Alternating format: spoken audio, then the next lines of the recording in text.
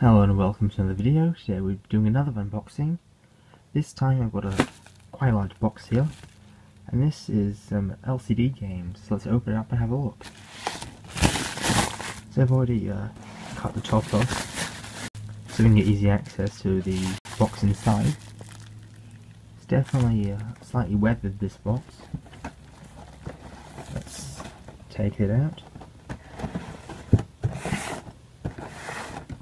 Already been opened, so let's look inside. A tear there.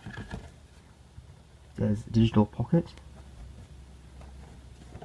So we've got, let's count them first, 1, 2, 3, 4, 5, 6, so 1, 2, 3, 4, 5, 6, that's 12 total.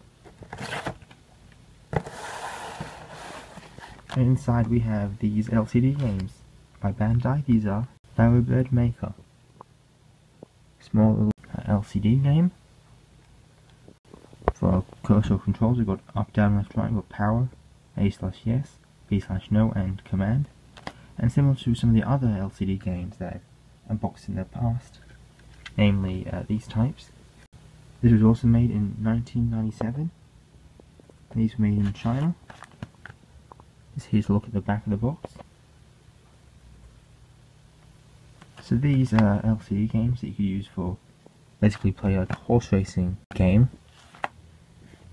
These ones, I believe, use a dot matrix display on top of this little background, as opposed to other ones using an LCD screen that's got specific shapes.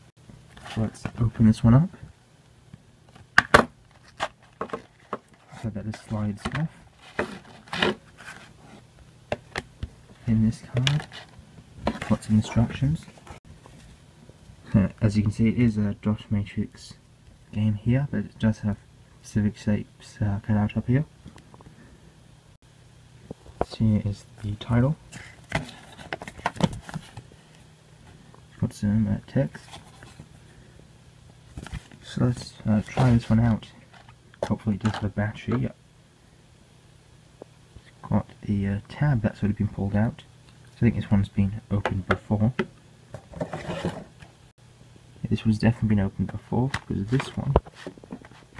This one definitely has a bit more screen burn, but as you can see, it's got a sticker on the screen with a horse on it, so you can basically see what the graphics would look like. So this one's definitely been opened in the past.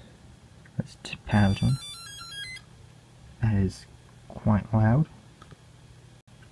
Not sure if there's a way to turn the volume off.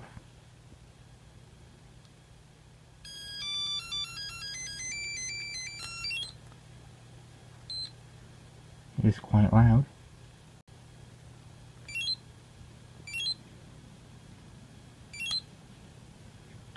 Okay, I'm not exactly sure how to play this, so I'll probably just leave it here. But if you like this video, if you like the video, comment down below what you thought, and any of these future videos, and subscribe, so you can see videos like this in the future.